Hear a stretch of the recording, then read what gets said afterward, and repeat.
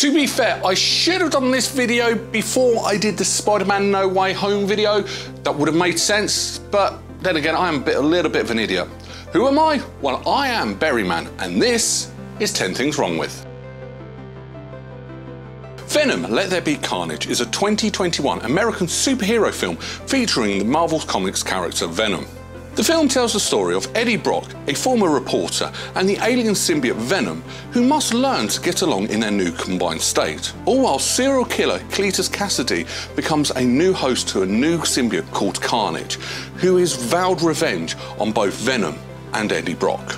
Despite earning less money than its predecessor, the film was still classed as a box office success.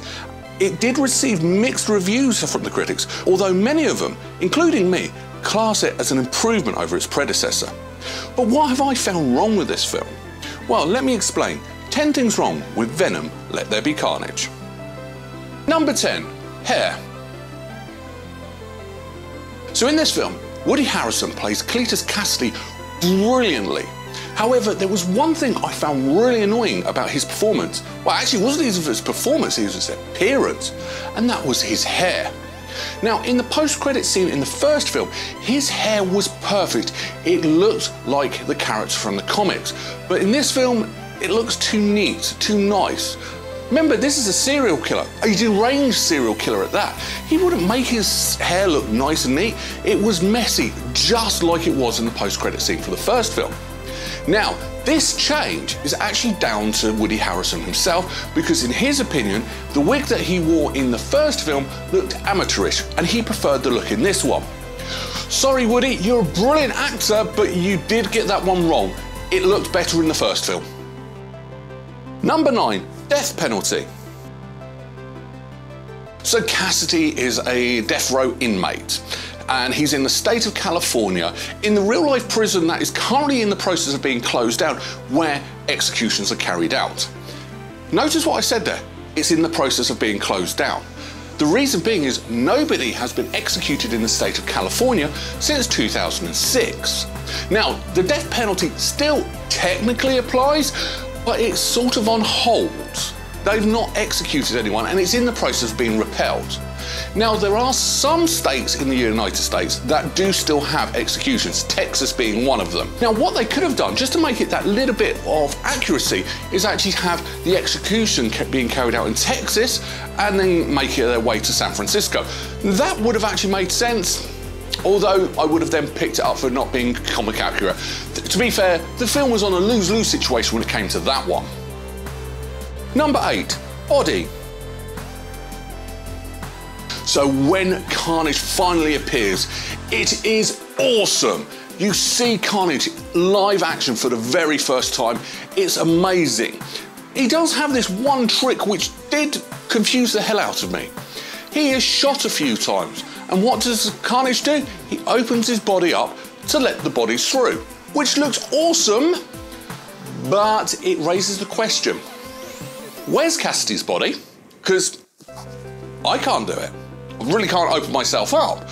The body would still be there. So, yeah, where did his body go? Any explanations, any theories? Let me know. Number 7, blood.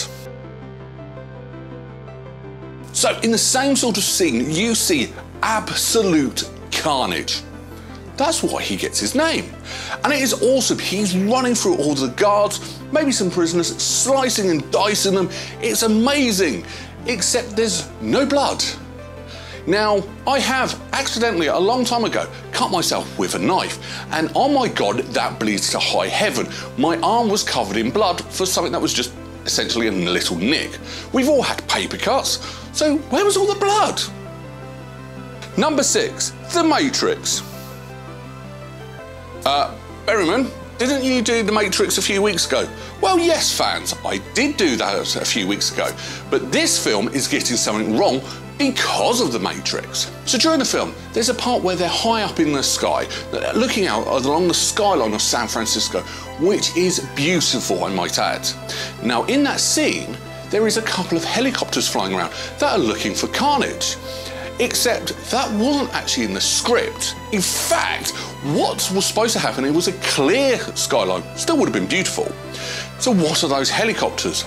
Well, those helicopters are actually in the process of filming The Matrix Resurrections. Seriously, in this film, you are watching them film another film. Also for a rival company as well, I might add. So, as much as it adds something to the film, it's still wrong that you filmed a rival company's film, and if you haven't seen my review on that, go check that out as well. Number 5, hosts. In the film, Eddie Brock and Venom have a bit of a lover's tiff, and Venom goes off in a bit of a strop. I'm calling it a strop because that's what my missus says when I do it, so I'm going to call it a strop. Now, Venom can't survive on his own, so he goes from host to host to host. The reason why he's going from host to host to host is because these hosts get weaker and he can't survive for long in them. So he jumps from people to people. So my question would be, did those hosts survive? Let's face it, Venom has had no issues about killing innocent people before. He's got what he wanted, he jumps to the next host. So, did these people survive or not? Number 4, Carnage's strength. So, I'm going on to the bits that they got wrong from the comics, but one thing Carnage was in the comics was absolutely strong. He was way too strong for Venom. So much so that Venom had to bite the bullet and team up with Spider-Man, and they only just managed to defeat him. Quite a few times, this has repeated itself in the comics. Yet, Venom goes one-on-one with Carnage and eventually beats him. Doesn't really make much sense. When the comic says Carnage is stronger, even Venom runs away saying, oh, that's a red one, and runs away. Was Carnage really stronger or not? Number 3, Venom v Carnage. Let's face it, we all watched this film for this one fight. And that's the problem, there was only one fight. The fact that they had this fight, which was the final act of the film, great, except I wanted 2. I wanted at least one other fight where Carnage was beaten, Venom runs away, regroups and comes back and finally wins. Now, they did sort of do that, but let's face it, it was one fight. It wasn't 2 different fights in 2 different parts of the film. And I found that wrong. I didn't like there was only one. I wanted at least 2 fights. Am I on my own on that one? Number 2, length. The length of this film is 97 minutes long. Technically, this is the second shortest Marvel film, after one of the Fantastic Four films, which was 93 minutes. This film was a bit too short, and as a result, it did get a feeling of it was a little bit rushed. Now, like I said in my previous entry, there was only one fight. You could have expanded the film to 2 hours so we could have 2 fights. Not make the film as rushed. Have the pacing slow down, not much, just a tad little bit. It might have been a little bit more enjoyable. Number 1, wasted post-credit scene. So when I watched this film, this post-credit scene got me so hyped up, it was unbelievable, that Venom travelled worlds and was in the MCU. How awesome was that? Venom recognised Spider-Man. How awesome was that? Our appetites were whet. We were all excited to see Tom Holland's Spider-Man and Tom Hardy's Venom go at it. Especially when it came out, it was confirmed that that scene was filmed on the same set as No Way Home. That's it, it's confirmed. Tom Hardy's in the MCU. We cannot wait. It didn't happen. Now, I know I said this in the No Way Home video, but the point stands, it was that annoying that we never got it. That was too teasing with no payoff whatsoever. Final thoughts. So here are my thoughts on this film. Essentially, we have a sequel and a buddy cop film. That's what we've actually got, because the interaction between Venom and Tom Hardy, or should I say Tom Hardy and Tom Hardy, is fantastic. It's funny, I loved it, and I was laughing all the way through this film. Now, on one hand, that is wrong because I shouldn't be, but it was designed to be, so I haven't actually put that as a thing wrong with it. But Venom, he is a lethal protector. He is an anti-hero. He's a good guy, but doesn't mind getting his hands dirty. That's what we wanted. We don't get that in this film, we never got that in the last film.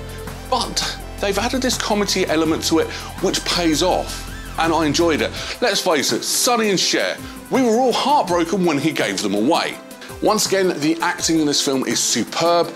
The interactions between the cast is absolutely brilliant, and the soundtrack was fantastic. And I did think the casting of Woody Harrelson was brilliant as well. So there is so much good for it. However, I do feel there's something missing. I can't quite put my finger on it. There does get this feeling there is something missing. Yes, I've said it feels a little bit rushed. Yes, the film's too short. Maybe if they did extend it out and make it 2 hours long, it would be a lot better film and a more enjoyable film. But that's the thing, it is still an enjoyable film. Well, I enjoyed it. So what am I going to rank it? I can't be too nice on this film, but it's still a good film, so I'm a little bit torn, so I'm going to play it a bit safe this week. I'm going to give it a 6 out of 10 berries. Or should it be 7? No, we'll stick with 6. But that's my opinions and that's my thoughts. What do you think of this film? Let me know in the comments below, along with your rating out of 10. Now, on to next week. We are going to do a film that I should have actually done a few weeks ago, that the sequel is currently #1 in the cinema. Want to know what I mean? Well, come back next week to find out. Till then, take care.